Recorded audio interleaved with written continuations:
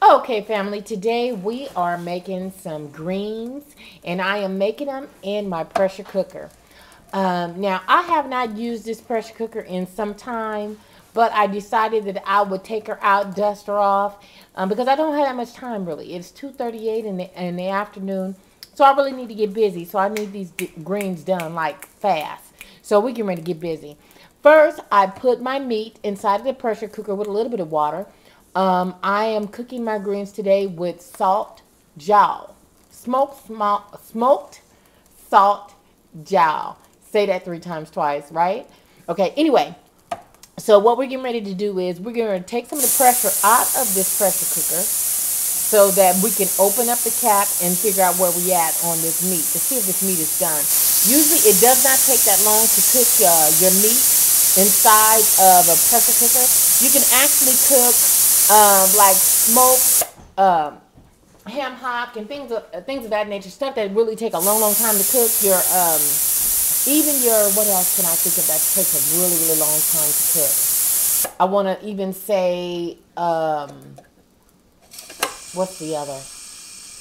Oxtails. I couldn't think of the name of it, but oxtails also in your pressure cooker, and um, it would take like half the time. Okay, family, this is what we're using. Okay. In my greens, I do not put black pepper because black pepper definitely changes the taste of your greens. So we're not putting any black pepper whatsoever in our greens. But we are adding some crushed red pepper. I'm going to put some chopped onions, some Lawry's seasoning salt, some white distilled vinegar, some oil, some cooking canola oil, and we're going to add like a little bit of sugar, just a little bit, just for taste. Not to make it sweet, but just to add to the flavor of the greens and give it more taste. Now, the greens that I'm using today, I'm using the bagged greens of Cut and Clean. I'm using turnip greens, and I'm sandwiching those with the curly mustards, okay? These are the greens that I cook. I don't really particularly care for collard greens because they're tough as all get out and they just smell. So I don't like them. And you have to chew them. And it's like you gotta, a lot of times with collard greens, a lot of people mix those with their mixed greens because it's a stretcher and it makes it more, the pot bigger or more fuller, shall I say. But in my particular case, no, these 2 bags are good enough for us. So let's get busy. Okay, family. Okay, now what I initially did was I started my smoked jowl in here, and I started this and I let it go in the pressure cooker. It's kind of, you see the meat and stuff is cooking away. You see like, bits and pieces of the meat just kind of breaking up. That lets you know that the meat is pretty much done because it begins to split like that and it begins to break up. So what we're going to do is we're going to add our greens onto this pot.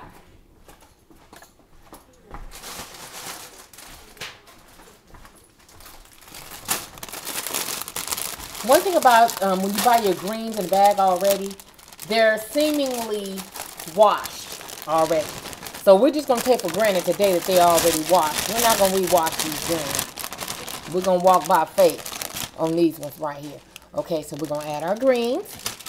Now what I'm going to do is I'm not going to add both bags just now because I want these to kind of steam down a little bit first before I begin to add the other greens to it, the other bag to it. So we're going to add some seasoning salt. I add that pretty liberal. But also be mindful to the fact that you just added some smoked meat in there, and that smoked meat sometimes can be a little salty. So we're going to add some minced onions. We're going to add some crushed red pepper. Ooh. Damn. Okay. I didn't realize how wide I opened that, but still, my folks like it with a little bite to it anyway, so it don't matter. Now we're going to add some, and you don't really measure too much of your stuff. You just really just kind of add and stuff. So, and then we're going to pour some cooking oil in here.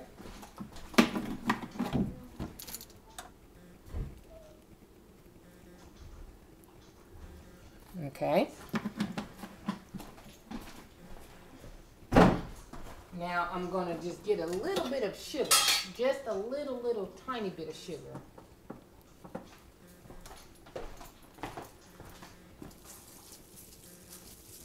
Okay. Now we're going to cut this back on and let it do what it do, baby.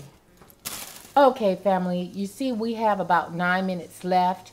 But when you're working with a pressure cooker, you always want to take some of this pressure up out of this, because it will definitely explode on you if you do not. If you do not take the pressure out of this like this before you open it, your pot will literally explode on you. And it's going to be really hot, steamy juice from whatever you're cooking. So when you're working with a pressure cooker, always take the pressure out before you open your pot. Okay, family, it has been the 30 minutes. Again, you want to make sure that you've taken out the pressure from your pressure cooker. Now, this is what it's looking like. Let me get a huge spatula.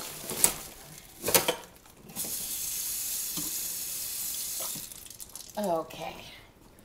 So in those 30 minutes, now this meat now is all the way done. You see that? One thing about a pressure cooker, look at that. Now, you know, to cook a meat like that inside of greens would take a very long time in a regular pot on the stove. But with a pressure cooker, baby, I tell you what, you can eat a pot of greens in about an hour. Shall I say, in about an hour, your greens will be completely done. So this is an appliance that you might want to have in your rotation in your kitchen, is to have a pressure cooker, because I tell you what, when you're cooking a lot of good food and you want to get it done in a certain amount of time, always bring your pressure cooker on board, because you can get it done in a short period of time. Okay, family, we're going to set this again back on steam. We want it on high. And let's do another, let's go 30 minutes. Oh, that's 25 minutes, because that meat is already done.